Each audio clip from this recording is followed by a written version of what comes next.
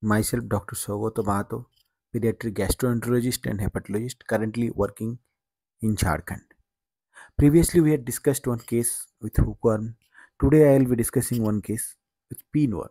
So, this was a 9-year-old boy who had complaints of fresh bleed pear for 6 months.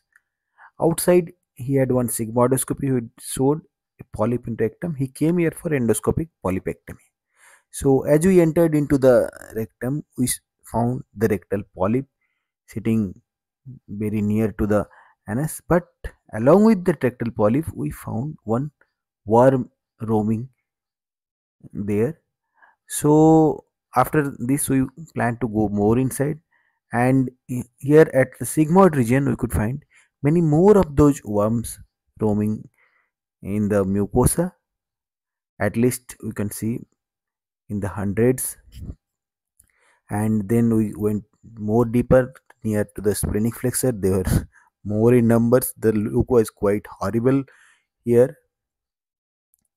And going further deep inside, as we reached into the hepatic flexors, there were more and more. And going towards ascending colon, when we reached the ascending colon, they were towards solid stools. And even there were many worms roaming here and there. So we did not attempt ileoscopy even after reaching the cecum because of solid stool sitting there, and as it is not indicated. In the colonoscopy, we could see overall there are hundreds, if not in thousands, of worms in the colon of the child.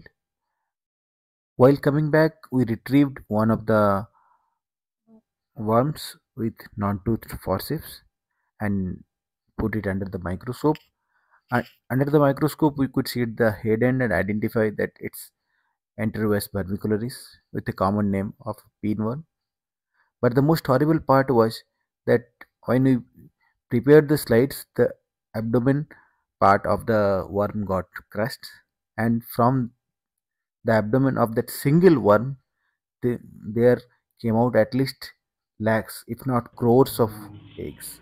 So now, how many eggs are there in the abdomen of the child? It's beyond imagination. But the good part is that it's a easily treatable condition. A single dose of albendazole is sufficient enough, and if required, we can give a repeat dose after 2 weeks. Thank you.